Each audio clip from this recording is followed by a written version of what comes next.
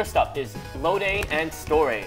These two instructions let you load any value into the A register and store any value from the A register into memory. They have two cousins each, load X and store X, and load Y and store Y. Next up is transfer A to X and transfer X to A, and its cousin, transfer A to Y and transfer Y to A. These instructions let you move any value from X to A and vice versa, same for Y. Now let's move on to conditionals. But before we do that, let's take a look at the bit instruction. This instruction acts like you did a bitwise AND operation to whatever's in the A register and sets the 0 flag accordingly. This makes it especially useful for conditionals, since it doesn't actually change the value in the A register. Next up, we have branch of carry set and branch of carry clear. These instructions jump to a certain part of your program if the carry bit is set to 1 or 0 respectively. Next, we have branch of equal and branch of not equal. These will jump to a different part of your program if the result of the last operation was equal to 0 or not equal to 0 respectively. Next is branch of minus, which jumps to a different part of your program if the result of the last operation was less than 0, or branch of plus, which does the opposite. Next we have branch of overflow clear and branch of overflow set. These will check the overflow flag and will jump to a different part of your program if the overflow flag is set or not set, depending on which one you use. Compare, compare X, and compare Y let you compare the number that's in the A, X, or Y register with an already known value, and will return 0 if they are equal, and not 0 if they are not equal. So you've seen all the conditional branching, but what about jump? Jump lets you directly jump to any part of your program. Jump has a best friend, that's jump from subroutine, who also has another best friend, return from subroutine.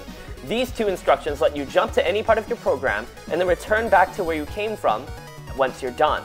Finally, we have return from interrupt, which is like RTS, but for an interrupt instead of a subroutine. Now let's move on to the status operations.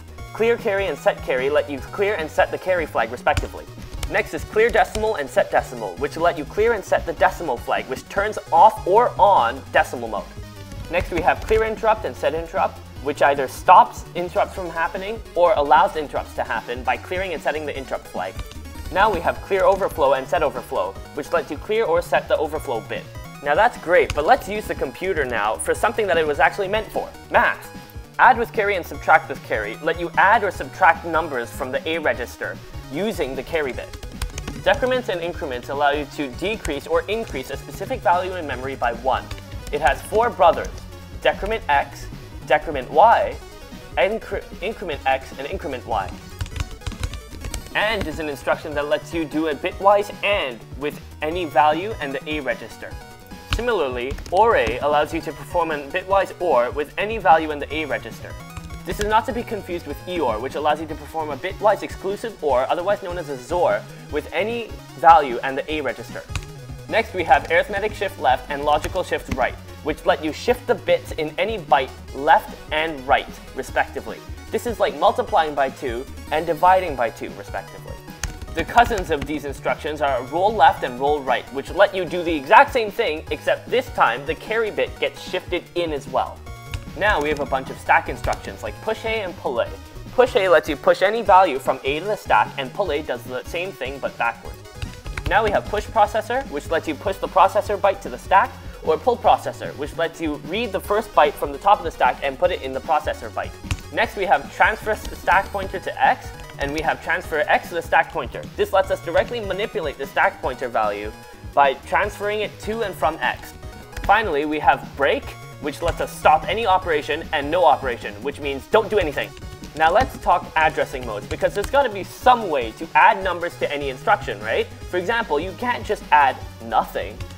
First we have immediate addressing, which is symbolized by the number symbol. This means literally add the number 44, or literally add the binary number 01001010. Next we have zero-page addressing, which is a very fast way for us to manipulate any address that has a high byte of 00. The addresses from 0000 to 00FF are called the zero page, hence zero-page addressing. We also have absolute addressing, which is when we want to access a memory address that isn't on the 0 page. We have to add another byte to the front. We can also offset these values by a certain number, for example x. So this is called absolute comma x addressing, and it allows us, in this case, to offset the value 4050 by x. So if x is 10, we will be reading from 4060. If x is 3, we will be reading from 4053. You can also offset a 0-page address, in which case this is called 0-page comma x addressing. You can also offset using the y register instead of the x register. This is called comma y instead of comma x. Sometimes in memory, there may actually be an address hidden inside. If you access that address, that is called indirect addressing. The version which you see in the screen right now is called indirect comma x. And indirect comma x allows us to offset the first address by x, and then jump to the address that is hidden at that address. So here we have 4050 comma x, and that allows us to move to whatever value is offset. So if x is 5, for example, we read from 4055. Take a look at the address that is at 4055, and then jump to that address. You can also offset using y, but in order to do that, you need to do the indirect jump first. So first we read from 4050, and then we see what address is there. We jump to that address, which maybe, let's for the sake of argument say it's 8102.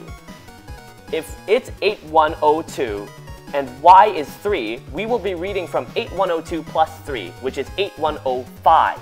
That's it. I hope you enjoyed. Tortoise out. Please subscribe. Thank you.